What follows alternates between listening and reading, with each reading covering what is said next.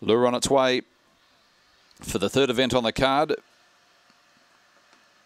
Racing, Mighty Tay jumped quickly, also fast away out wider on the track was Rock and Rolly. Ocarina hunts through, and then deeper on the track was Sprightly Sash. Clangers up on the fence next of all. In behind them was Mr. Oakley, Cortino, Falcon's Glory around the corner. Leader Mighty Tay up on the inside. Ocarina coming at the leader, but Mighty Tay wins. Ocarina second, third across the line. Rock and Rolly, Clangers. In behind them was Sprightly Sash, Falcon's Glory, Cortino, and Mr. Oakley.